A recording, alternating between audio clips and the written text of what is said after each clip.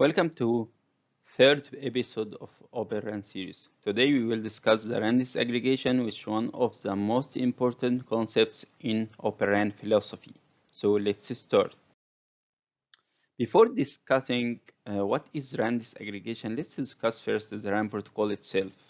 And in general, RAN protocol exists in traditional RAN. So here we can see, for example, the protocol of RAN from physical to RRC. So let's discuss first one by one. Physical layer. So this is the first protocol in the RAN protocol stack, and it is responsible for coding, modulation, and different types of layer one function of protocols. And second one, most important one, media access control or MAC, and it's responsible for buffering, multiplexing, demultiplexing, segmentation for the block size, including all real-time scheduling decisions about what segments are transmitted, when also some feature like carrier aggregation and beam management. Third one is RLC or radio link control, and it's responsible for segmentation and reassembly, including reliable transmission and receiving segment by implementing some of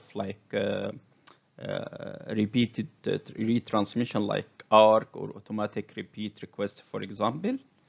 And the fourth one, BDCP or packet data convergence protocol, and it's responsible for compressing and decompressing IP headers, ciphering, integrity protection, and making an early forwarding decision, like whether to send the packet down the pipeline to the user equipment, for example, or forward it to another base station. And the last one here is RRC, radio resource control, one of the most important, and it's called the layer 3 protocol, responsible for configuring the policy related aspect of the pipeline. RRC also runs in the RAN control plane. As we know, we have control plane and data plane. So RRC, one of the control plane, it doesn't process any packets on the user plane. So if we can see here, this is called layer 3 messages or layer 3 protocol. All of them here, it's layer 2, and here we can say it's layer 1. Okay. So in this case, when we discussing RAN protocol stack before RAN disaggregation, as RAN disaggregation, it will disaggregate this protocol in different types of nodes. For example, now everything in the E node B for 5G, for example. So all these protocols will be done in the same site or the same cell. Okay, so when we are discussing in the upcoming slides, we will see there will be like RRC will be disaggregated with different kind of protocols.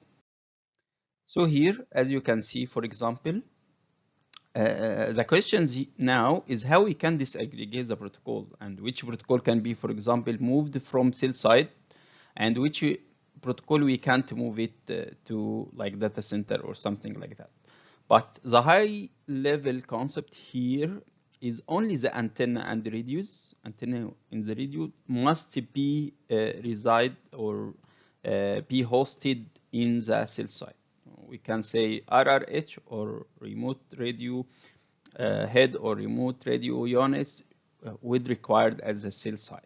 Some of real-time processing function should be near from the site due to like latency requirements. So there will be some limitation to host, for example, MAC layer. So it's not easy to say all of this protocol we can virtualize in data center or any COTS hardware, for example. We need to understand how we can move this protocol far from the site.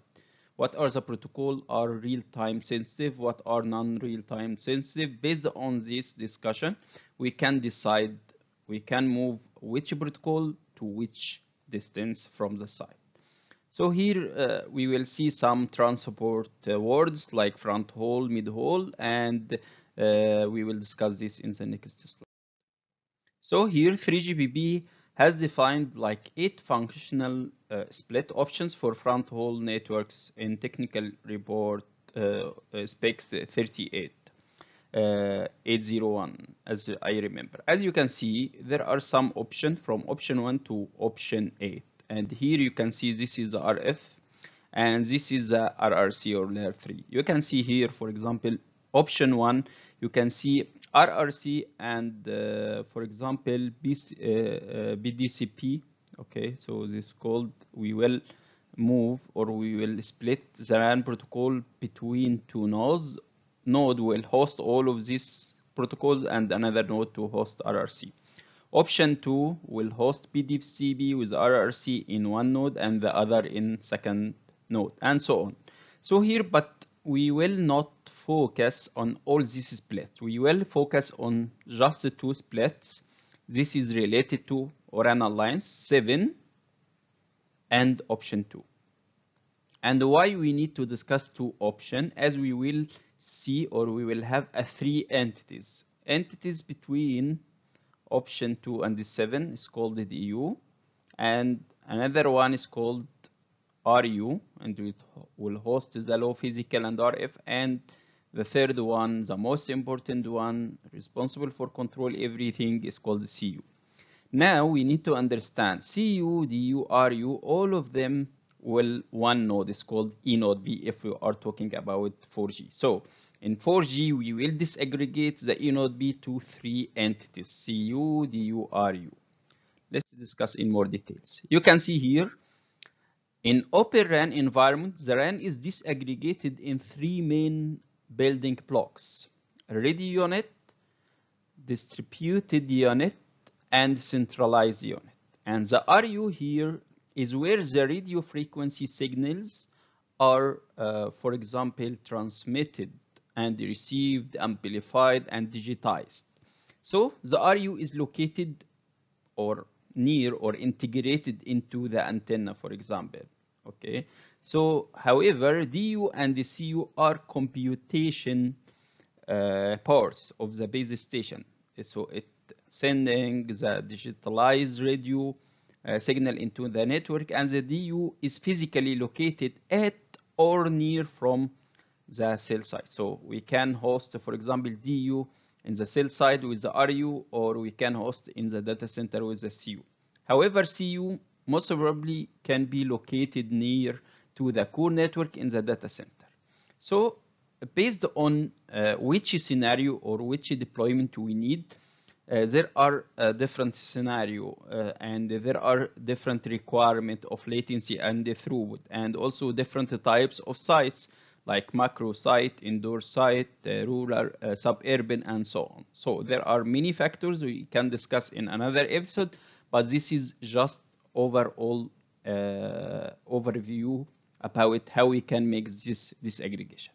Also, the key concept of Open RAN is opening the protocols and the interfaces between these various building blocks, radios, hardware, and software in the RAN. So ORAN Alliance has defined different interfaces within the RAN, including, as you can see, front haul between RU and DU, and also the mid haul option 2 between CU and DU. So this all the main concept of RAN disaggregation. We make a disaggregation of protocols. So when say, for example, people asking about what is disaggregate? Yes, you disaggregate the hardware from software, or you decouple hardware from software. This is step number 1. Step number 2, you also disaggregate the protocols in different types of node in RU, DU, CU, and based on this, we will see mid-haul. So when you see mid-haul option 2, even you see front haul option 7.2x, there are some specs here and specs here, and these specs will control: can you host DU in any distance far from the site? No, there will be some limitation. Mid-haul, yes, it will be less limitation. Why? As the CU will host non-real-time processing. It's something is not latency sensitive processing function, okay? But DU will host the most important near real-time processing function. So for that reason, we need to very like careful about latency in the front hole versus the latency for mid hole. Okay. So thanks for watching, and don't forget to subscribe to the YouTube channel to get notification for all upcoming Opera episodes. And if you have any questions, please leave a comment in the YouTube video comment sections, and see you in the next episode.